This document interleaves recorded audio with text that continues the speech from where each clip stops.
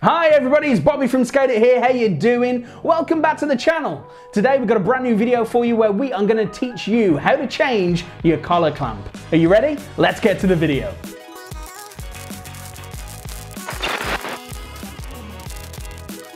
So one of the most common questions that we get here at SkateHut is, how do I change this? It's a simple maintenance question, and so we're here to help you. If anything, this is like the first step of becoming a master scooter mechanic, and that's what we want for you. So changing your scooter clamp, it's as simple as just a few bolts.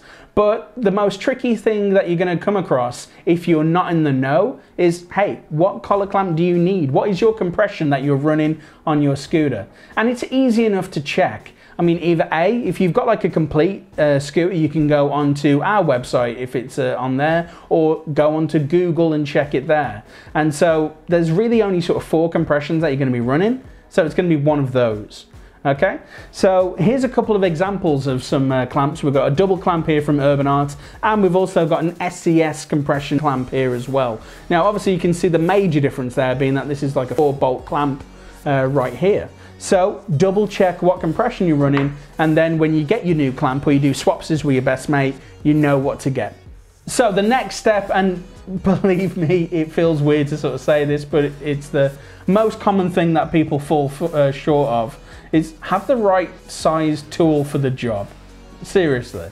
So here I've got a 6mm Allen key, and the bolts for this particular clamp, guess what? 6mm. So have the right tool for the job. It's going to make the job a hell of a lot easier, and also you're going to avoid rounding off your bolts. And if you've got something that's like a shade bit too big and you're trying to jam it in there, you're going to end up causing damage to the bolt, and that can knacker your clamp, and we don't want that.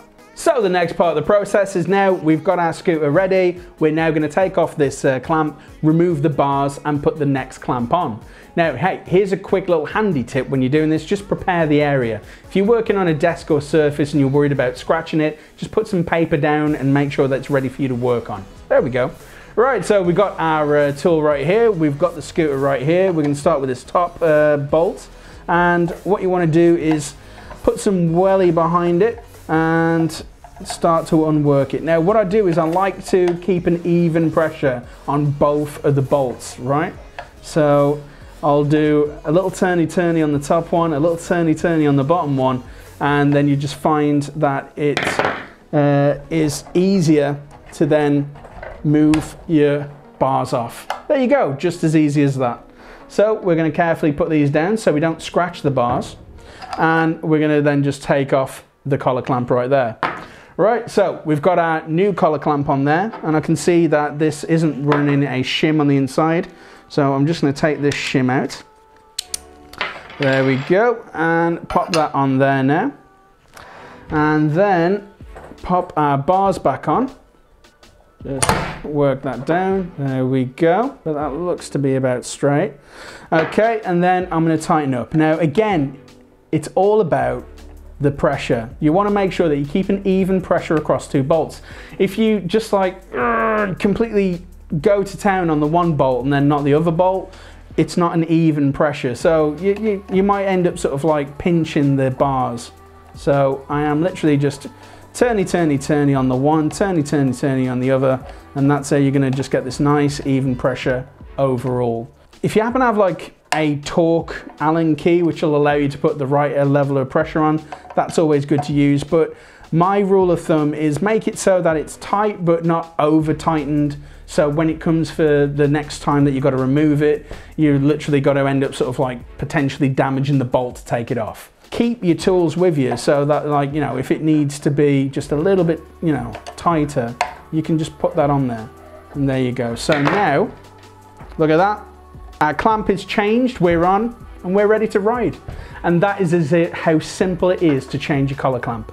Okay then, so let's bring this back into a summary here for you.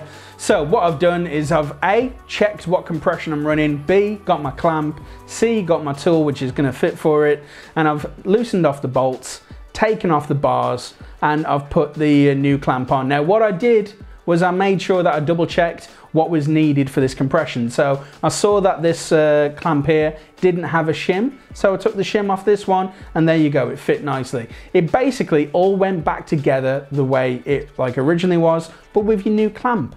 So make sure that you keep an eye out for those little details, otherwise you run the risk of potentially damaging your scooter, and that's not what we're about.